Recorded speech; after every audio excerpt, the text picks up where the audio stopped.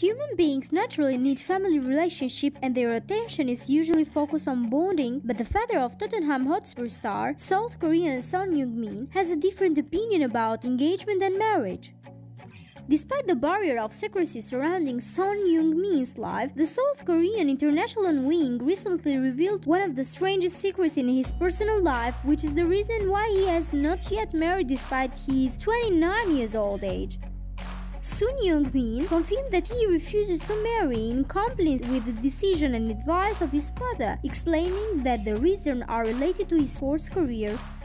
The British newspaper The Guardian quoted the Korean star as saying that he agreed with his father's position and had no intention of getting married before he retired from football. "My dad talks about this and I agree with him. When you get married, your family, your wife and your children will be more important to you than football. I want to stay confident that as long as I play at the highest level, football will be first for me," he added. "Nobody knows how long it will take to play at the highest level, and when you retire at the age of 33 or 34, you will be able to live a long life with your family."